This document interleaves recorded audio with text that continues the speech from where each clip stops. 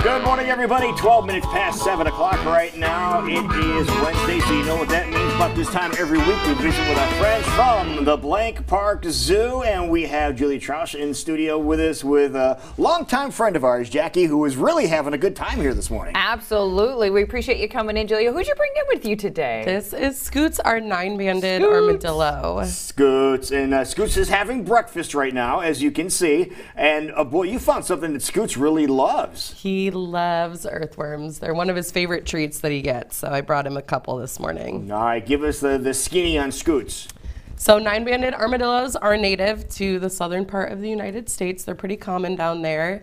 And Scoots is actually a rescue. Oh, he is? Yeah, he was born wild, but he was found at Jacksonville Zoo. He kept coming into the zoo and he was approaching people. They kept trying to place him farther and farther away from the zoo, and he kept coming back. So they finally decided that he probably wasn't gonna make it out in the wild since he was so friendly.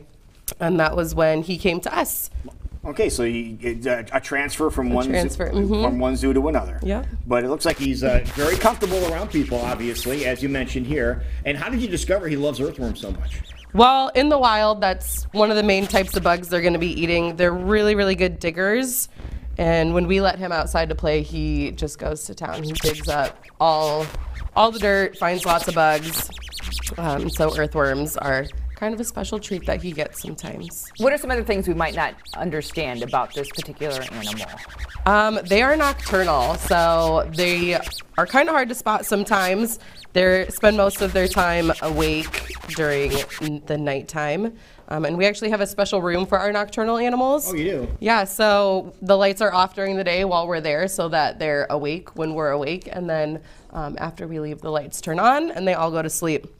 So it works really well for us. So hence giving him a little extra treat this morning for saying, Yes. hey, you get to wake up early. Yes. Which is nice. Now, one thing I do want to let people know, when you come over here, it has kind of an odor to him. What's the odor of? He just pretty much smells pretty bad. One of the things that a lot of animals have is they will kind of replicate the smell of a dead animal, and it makes them less appealing for a predator to eat. So he's got some pretty good stink on him.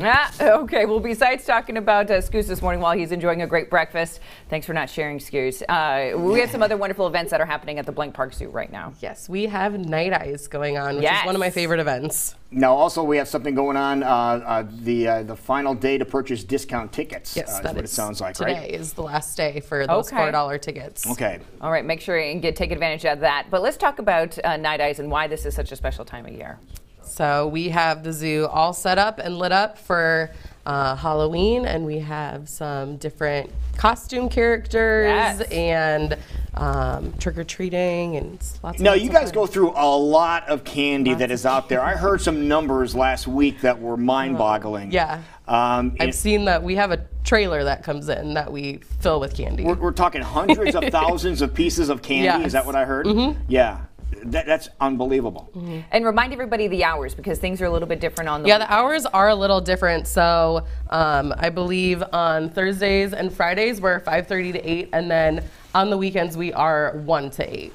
Okay, 1 to 8, and that's the hours of the zoo on the weekends too, right? Yes. The Saturdays and Sundays, so it's not open in the morning on the weekend. Exactly. And that's just for Night Eyes. For Night Eyes. Okay, so just keep that in mind if you plan on going to the zoo for that. But might as well take advantage of that last time to get your tickets for $4. Absolutely. Well, a great price no matter how you look at it, but also a good reminder of being a member. You get a good price there as well. But taking a look at some wonderful B-roll we have to kind of show you exactly what it looks like if you're heading out to the zoo. Just a fun activities of various things happening all around the zoo, and that's the fun part. You get to really experience the entire zoo with various stations set up with treats and other fun things to take your picture with and experience, and you really encourage everybody to get dressed up and come out for a great time. Costumes are the best part of Night Eyes. And the animals love all the attention too. And speaking of animals, you got the characters that are out there as well. You can have some magic shows, and look at this juggling going on out there, the bounce houses. So it really is a fun-filled afternoon, isn't it?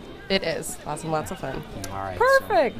I want to thank all the sponsors that help make everything go on. The merry-go-round that is happening, that is functional too. So really go on out there, bring the entire family, and what do they say? It's merry, not scary. Exactly. That's the whole idea. For the entire family. So we encourage you to come on out for the last weekend of Night Eyes, going strong another season here in our central Iowa area. And going strong this morning is Scoots. He's looking for more He's food. like, where is He's trying to dig through his towel. You said they're big diggers, right? Oh yeah. But he'll do it. Now, is Scoots, with this kind of weather, it's starting to cool off a little bit. Will he stay inside mostly now? Yeah, armadillos are actually very easily prone to frostbite, so we have to make sure he stays nice and warm in his carrier this time of year.